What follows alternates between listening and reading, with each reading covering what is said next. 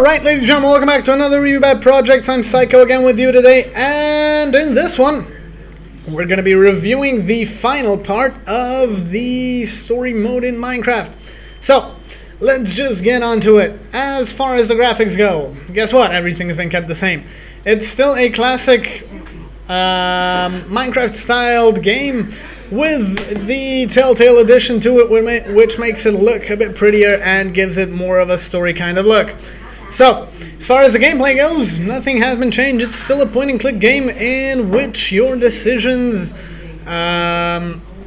matter and affect the episodes that will be upcoming.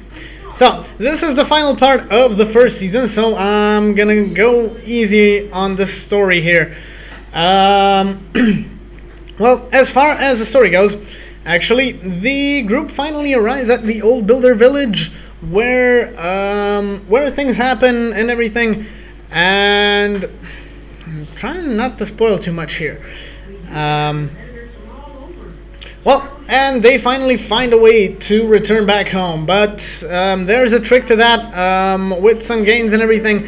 I'm not gonna spoil too much for you, but if you've played the first 7 parts, you can actually expect what's gonna be coming in the final one. And sorry about that. And I don't want to tell you too much of it. So play through the 8th part to see how everything ends before season 2, which has been released, if I'm not mistaken, a month or two before today, a month or two ago actually.